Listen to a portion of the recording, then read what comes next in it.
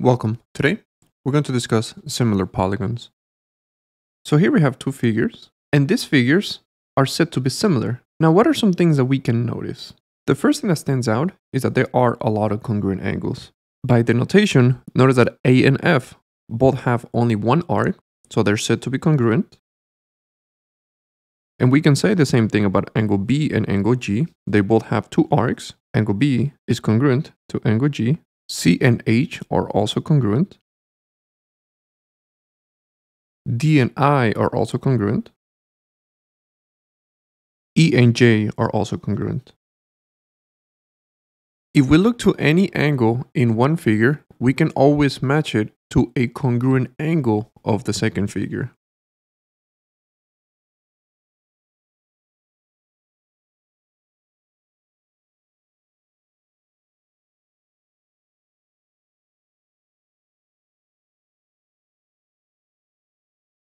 Another observation is that both figures seem to be in proportion, meaning that if we choose one side on the left figure, let's choose BA, if we multiply this side by some number, let's call it a scale, we will get the length on the side on the right-hand side figure. And this goes for all the sides in the figures. If we choose BC, we can find some scale number that we can multiply this side to obtain the length of GH. The same with CD. If we obtain the length of CD, we can find some scale number that we can multiply the length of CD to obtain the length of HI. And we can go around this figure. DE, we can find some number that we can multiply this length to obtain the length of IH. And AI, we can find some number that we can multiply AI times to obtain the length of FJ. And if this is all true, then we can say that the sides on both figures are in proportion.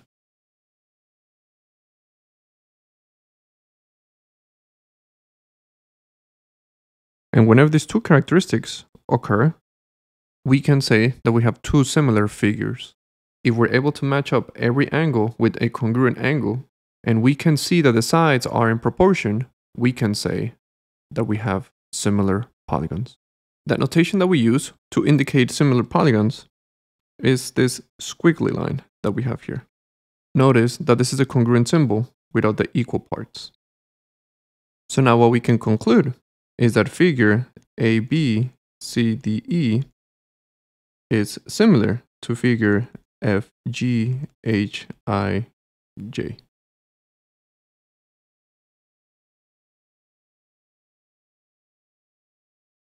The order matters when we're naming similar polygons. Those angles which are congruent need to be in the same location. Angle A was congruent to angle F, so notice that they are both in the first location in our statement. Angle B was congruent to angle G, so notice that they're both on the second location in our statement. Angle C was congruent to angle H, so notice that they are both on the third location in our statements, and so forward. So we have to be careful with how we name our figures. Let's take a look at an example. So here we have the same figures as before. We have said that all sides in similar polygons, they need to be in proportion, meaning that if we take a look at the length of BA, there must be some number that we can multiply to obtain the length of GF. And this number that we multiply by is something that we refer to as the scale factor, which we're going to define here. Now, how do we define the value of this scale factor? We have to define all the proportions in these two figures. So if we get the length of BA and we divide it by the length of GF, that is going to give us a value, but that value is the same as if we were to divide BC by GH. And that is the same number as if we were to divide CD by HI. And that's the same as if we get DE and we divide it by IH. And that's the same as if we get AE and we divide it by FJ. And this is what we define as the proportions of two similar polygons. When we are defining these proportions, there's one thing that we gotta keep in mind. All the line segments in the numerator belong to the same figure, and all line segments in the denominator belong to the same figure. Notice that all these line segments that we have here, they belong to the figure on the left. And notice that all line segments in the denominator, they belong to the figure on the right.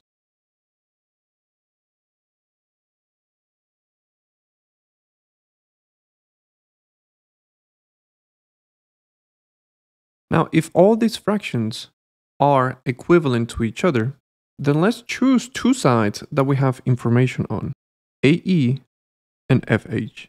There must be a proportion of these two sides. Let's define that. We know that AE has a length of 5, and we know that FJ has a length of 15, which we can simplify to 1/3. And this value that we obtain here is what we define as the scale factor, and also the proportion among the figures.